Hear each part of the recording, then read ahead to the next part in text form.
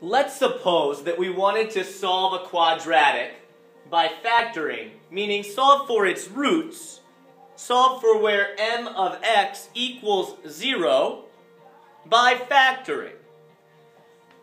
So m of x in its standard form, ax squared plus bx plus c, is negative 6x squared minus 27x plus 15. Now, how do you factor it? We've done that in other videos. I expect you to be able to do that. Otherwise, you need to go and brush up on how to factor a quadratic. That's on you. This quadratic, when factored, has a greatest common factor of negative 3. Notice the greatest common factor does not have an x in it because 15 does not have an x. So we cannot divide each term evenly by x. And then what remains is two other factors, 2x minus 1 and x plus 5. Now to solve for the roots, it is just so simple. We set the function equal to 0. So we'll say 0 equals negative 3 times 2x minus 1 times x plus 5. Easy enough. Now we use something called the zero product property. And all the zero product property says is that anything times 0 equals 0. So if we could get this factor equal to 0, then we would have something times 0 equals 0. The whole thing would equal 0. We would find a root. Now obviously we cannot get negative 3 equal to 0. But we can get this factor equal to 0, and we can get this factor equal to 0. So just for the sake of habit, we will say each factor equal to 0, except on this one we'll remind ourselves that this is impossible.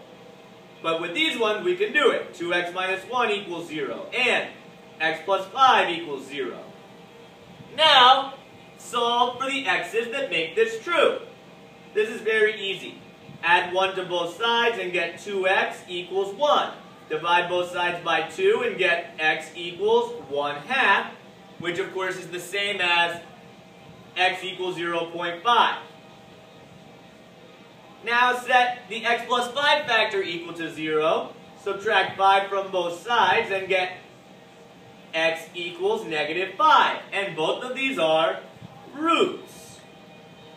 Now if we want to think about what this would look like as a sketch, we should start out with our original function, negative 6x squared minus 27x plus 15, and say, well, we can see that because the a value is negative, then this is a quadratic that opens downward.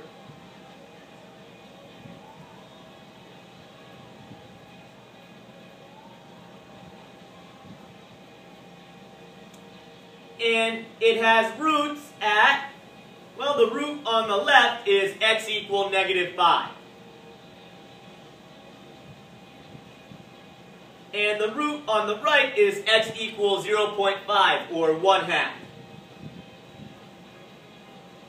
Which means, where would the y-axis be? The y-axis would be right about here. It should actually be a little bit farther right, but that's okay. You can see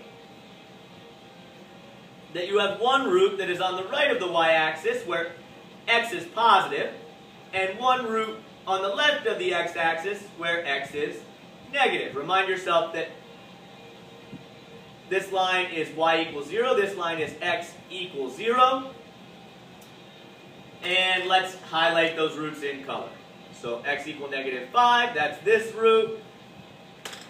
X equal positive 1/2, that is this root. And you have solved for the roots of a quadratic. Good job!